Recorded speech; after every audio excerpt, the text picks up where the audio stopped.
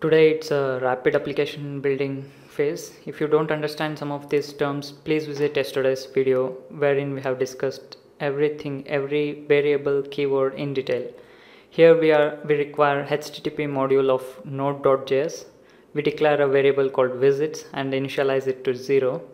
Using HTTP, we invoke create server method and then invoke listen method using the object thrown by create server. Now we take an anonymous function and pass in two objects, request and response. These two objects are served by create server whenever there is a new request found. Now inside this we increment the value of visits for each new connection. Inside write head, using the response object, we assign content type as plain text and pass in 200 as the status code, that is everything is okay. And then we write in some message, /n is new line character. Here we will specify the number of visits, that is just display the content, that is the number present inside the variable visits, and then tell that the object response that it's the end. Inside console.log will tell server has been started.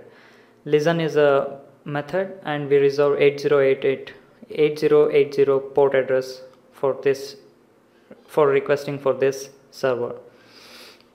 Now locate the file.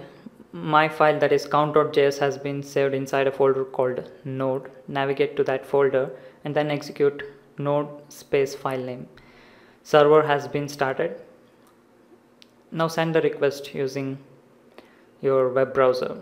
Localhost and the port address is 8080. Send the request. Note that hello, we have had 1 visits.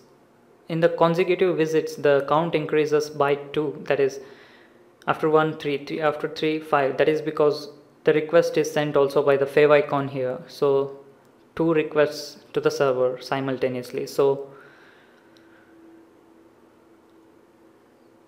these increments skips 1 visit, and each time there is a new connection string has been printed here, because that is how we have written the node server program here. Use Ctrl+C and come out of it and execute it again. Now send the request and it will start count from 1 again. 1 3 5 etc. So this is how you build a simple counter application to keep track of number of visits. In other programming languages you just need to save the numbers into the database and then retrieve it. That helps in maintaining the actual number of visits even though the server is down. Please practice this program on your own. I know this is the simple program and not so practical. We just did this as an illustration for our previous day video, that is HTTP server request and response video tutorial. Please look at that tutorial to understand many of these keywords and functionality. Please look at that video before practicing this program. Please share this video with your friends on Facebook, Google+, Twitter, LinkedIn, etc. and do not forget to like this video on YouTube. Also subscribe to our blog technotip.com and to our YouTube channel. Thank you.